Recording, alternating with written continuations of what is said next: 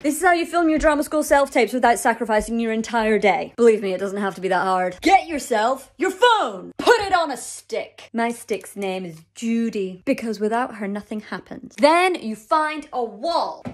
Patrick! Strong, sturdy, constant, needed for a self-tape. Then you find a light source! Ian. Comes in many different varieties and absolutely essential for your self-tape. Then you get an eye line, Maggie, because I just can't take my eyes off her. Precise, ever-present, and tells the story. No scene is complete without her. Get all 4 of these and you are self-taping. Happy days. But Louise, it's the performance part of a self-tape that I struggle with. Well then read the stuff below, you silly goose.